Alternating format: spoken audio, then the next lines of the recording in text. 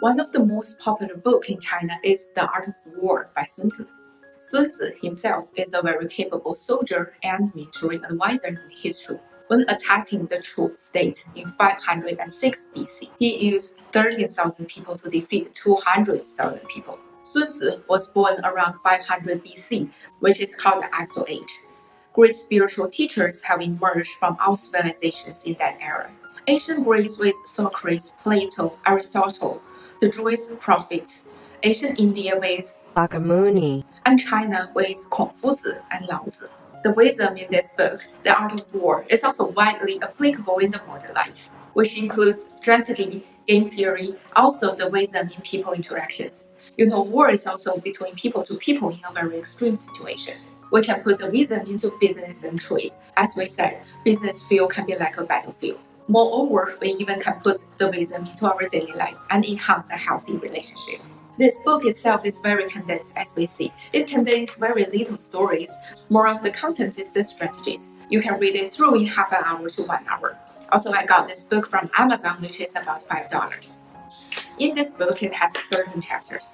Laying place, waging war, attacked by stratagem, tactical dispositions, energy, weak point and strong, maneuvering, variation in tactics, the army of the march, terrain, the night situations, the attack by fire, and the use of spies. There are mainly 3 principles in the art of war, which is also widely applicable in the modern life. Let's talk about it. The first principle is 知己知彼，百战不殆. In short, we can say do complete analysis, but it contains more of it. Literally, this word means knowing ourselves and knowing others. Even battle hundreds of times, we will never lose. In the modern life, we should also do competitor analysis thoroughly. There are 2 more implicit meanings in this word, and let's talk about it. For the first word, 知己知彼, that means know ourselves and know others. But on the contrary, we don't want our counterparties to know ourselves very well. In the last chapter of this book, it talks about using spies, which is a very interesting chapter.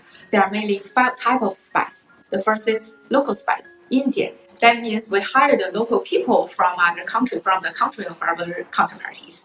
So they can help us to gather the information, which is easy, which is hard to detect, and which is less expensive. But at the same time, they can't get the most vital information or the most accurate information. The next type of spies is called Indian inward spies. We hire the important people, such as people in the government in another country. They can help us to gather the important information. The third type is converted spies, 反间. That's when the counterparty country sends spies to our country. We catch them and make them to work for us. So they can gather information for us. They can also spread the fake information to another country, to our counterparties. The fourth type is called doomed spies, 死奸. We hired our local people and sent them to the enemies. They were in charge of spreading the fake information there. But why they call the 死奸 doomed spies, or to say the dead spies literally? That means when they are catched by our counterparties, they need to kill themselves. And the fifth one, also the hardest one, that's called 生奸, which is the surviving spies. That's also, we hired our local people and sent them to the counterparties. They are not only in charge of spreading the fake information, but also they need to gather information from another country and take it back. So it's a very hard process. And similar to the doomed spies, when they were caught by the counterparties, they also need to kill themselves. So let's move back to this word 知己知彼，百战不殆. The second word is 百战不殆, which means we fight for hundreds of times, we never lose. Well, Sun Tzu used never lose instead of win. So you see, the most important thing is not to win, but not lose. There are hundreds of enemies and we can win for hundreds of times. But once we lose everything. This is Sun Tzu's wisdom. If we find our counterparty a stronger troop, we should definitely avoid war. Especially avoid to compete with them in their strong point. This is also very applicable in the modern life. For example, if you're a small phone manufacturer, you want to enter the industry. There are companies who can provide good CPU, and also large companies, they can provide a good screen. Well, for you, your strategy, you are not necessarily need to compete them with the strong point. It might be a wiser choice if you just choose to have, maybe you can choose other points, such as you can build phones with better camera, better voice, and cheaper price. Another very extreme situation when you are in a war, it's even better to flee away than to fire for a scarce possibility to win. because the war itself is always a big consumption for both parties. It's not the best choice. It's also applicable in a relationship. We know about others, we learn about others. That doesn't mean we want to beat them, but it's more like we want to respect them more, avoid misunderstandings, and create a win-win situation. The next principle we can talk about is 不战而屈人之兵. In short, we can say avoid the unnecessary battle. It doesn't mean we should not battle, but it's more like we should avoid the unnecessary battle. Sun Tzu also says, 百战百胜，非善之善者也。不战而屈人之兵，善之善者也。It is not the best to win every battle, but win without any battle is the top choice. Even if we win for every war, we need to pay for it in every war. In Sun Tzu's wisdom, battle is always the last choice we should consider. Well, it is generally a better idea to solve it peacefully. As Sun Tzu says, 上兵伐谋，其次伐交，其次伐兵，其下攻城. The first two sentences talk about to solve problem peacefully. Well, people will battle, but they are not battle for the battle itself, but they are for other aims. Well, the solution should be solving the aims instead of winning the battle. When we are in a very tense situation, we don't necessarily need to think about how to fight back. It's a wiser way to think about it in a slightly bigger picture. What their aims are, can we solve it peacefully, or can we find a middle point? This is what 上兵伐谋 means. And the next sentence, 其次伐交. We can destroy the opportunity to start a battle for others. For example, we should protect ourselves very well. We can build a very high city wall, so which is very hard to start a battle. It's also applicable in the modern society. For example, you can build up your professionalism. The last two sentences, 其次伐兵，其下攻城. That means we need to start a war very carefully.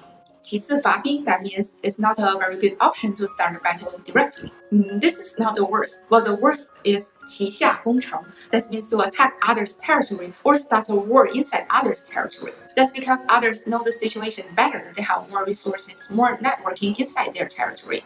It's not easy for you to win.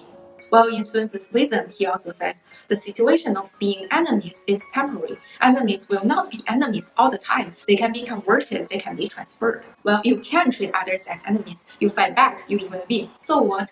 There will be countless of enemies in the world. The other way, where Sun Tzu also recommended, is to convert them into team members, into friends. You can enlarge your troops and stabilize your situations. Even if you are inside the war, it's also a better way to stop the war quickly. For example, instead of ruining others' troops and vehicle, we can also think about turning those resources into ourselves. Well, let's talk about the third principle, is 兵者诡道矣, which means warfare are based on deception. This talk about when we are in an extreme situation, we had to have a war. This is the last choice, and I will also talk about it more briefly. 兵者诡道也 simply saying it means you need to conceal your strength and guide the misjudgment. Well, in Sun Tzu's word, he said, 故能而示之不能，用而示之不用，近而示之远，远而示之近. In English, it is, when able to attack, we must seem unable. When using our forces, we must seem inactive. When we are near, we must make the enemy believe we are far away. Well, when we are far away, we must make them believe that we are nearby. He also talked about 攻其无备，出其不意. We should attack when they are unprepared and also appear when they are not expected. In the last chapter, Sun Tzu also talked about using spies. That's like conceal our own strengths, spread fake information, while at the same time we study the counterparties well. So this is the third principle. Warfare are based on deception. Well, Sun Tzu also talked about the specific strategy of war inside this. I will not talk about the detail in this video. If you are interested, feel free to search on Amazon or check the link below for this book. So now I have a question to ask you. There's also another very famous book about war which is called On War, this book. Well, in this book, they have a principle like attacking is the best way to defense. But in the Art of War book in Sun Tzu, it seems like he holds a contrary opinion. Well, he is like starting the war is the last choice. To be honest, I also get kind of confused. So how do you think about those two opinions? Comment down below and let me know. If you want to book any service from me for the language, business, and culture, you can check on the link below and can provide consultation call, translations, blog posts, and also advertisements. Professional voiceover in Chinese and Cantonese, and also marketing in China. Feel free to also subscribe, and I will see you again soon.